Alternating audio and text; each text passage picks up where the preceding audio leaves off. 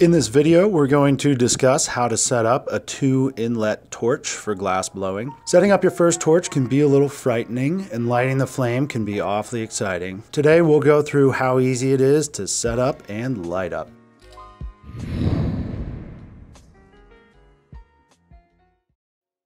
You're going to need 5 pieces of equipment shown here: a propane regulator, an oxygen regulator, a set of flashback arrestors, a torch, and a set of T-grade hosing. You'll find links to everything below in the description. You'll also need 2 adjustable wrenches and a spray bottle with soapy water for a safety test. Today we're using the 2-inlet Bethlehem Alpha torch. It's a surface mix and extremely durable, reliable, and well-priced introduction torch. You can see the oxygen and the propane knobs along with the 2 inlets. It has a nice adjustable base where you can adjust the pitch and angle of it. It's a full versatility torch. Here we have a propane regulator with a CGA 510 male fitting, along with the low pressure gauge and the high pressure gauge. And then the knob in the middle is the pressure adjuster valve.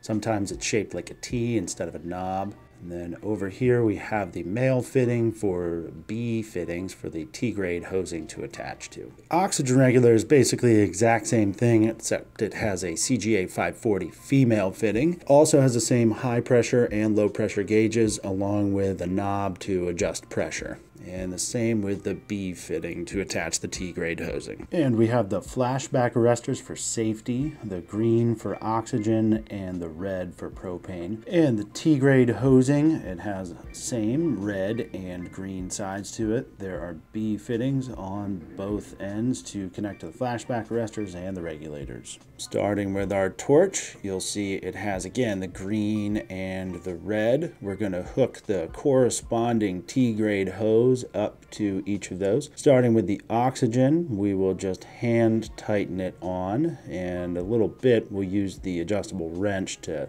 firmly tighten it down. Once we have the oxygen nice and hand tightened, we'll go ahead and attach the propane. The thing about the propane is you'll see on the actual nut itself a little notch at each corner. And so what that means is that it's threaded the opposite way. So instead of righty-tighty, lefty-loosey, it's actually opposite. So you'll have to tighten it by going to the left.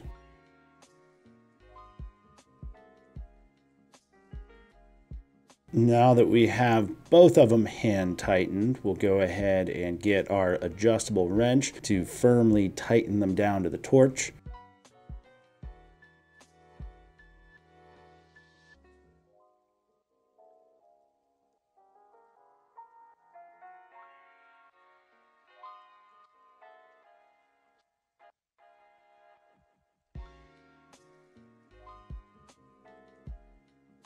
Next, we're going to take the other end of the T-grade hosing and do the same thing, hand tighten them down to the flashback arrestors, again making sure to correspond the colors.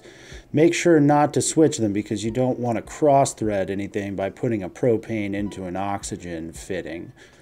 Keep in mind again that the propane has those notches on it and you'll be needing to tighten it to the left.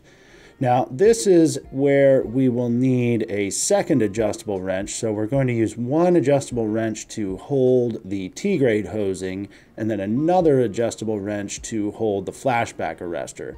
And by pushing them the opposite direction, you are going to make sure you get a nice and secure, safe fit on there. We'll go ahead and check these later on with that soapy spray bottle water.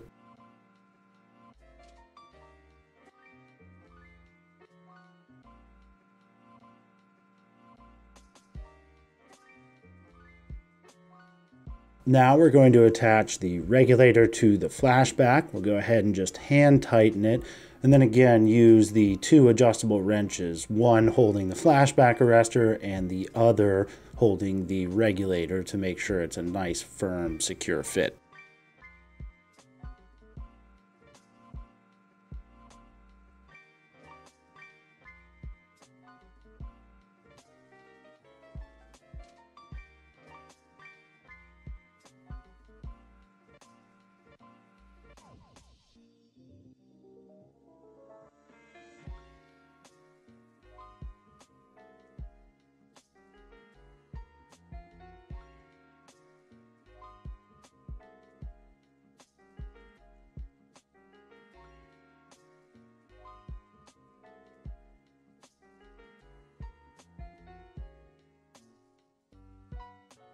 All right, now we're going to connect the regulator to the tank. We'll start with the propane, just hand tightening it.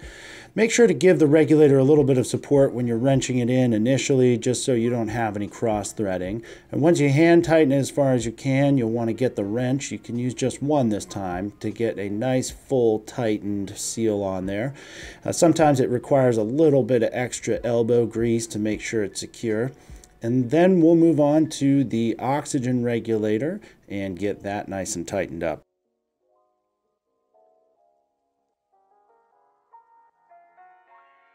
Now that the regulators are all connected, we're going to make sure to decrease the pressure adjustment before turning the tank on. Once it's decreased, we can turn the tank on. We'll see the high pressure gauge get pressure, and then we're going to slowly adjust the pressure adjustment to get the desired pressure on the low pressure gauge. We'll do the same thing with the oxygen. We'll make sure that the pressure adjuster is completely decreased and then turn the tank on.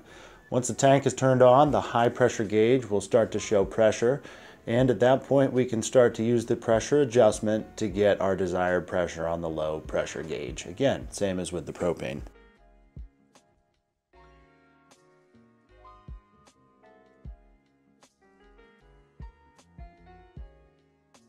Now we're going to make sure that we take care of the scariest part, the safety. The best way to do this is to use a spray bottle with soapy water and test every one of your connections. If there are any leaks, that soapy water will start to bubble up and you'll see gases coming out after there's pressure from the turned on tanks. None of our connections had any bubbles coming up from that soapy water because we made sure to make nice tight connections and not have any cross threading through the whole process. So now that we can rest easy and know that we have an airtight system, we can go ahead and get that torch lit up.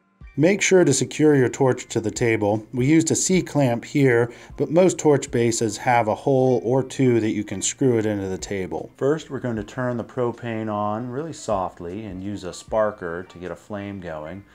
From there, we introduce a little bit more oxygen nice and slowly, and we can adjust the propane and the oxygen knobs to get our desired flame. If you have any questions or ideas for future videos, drop a comment below.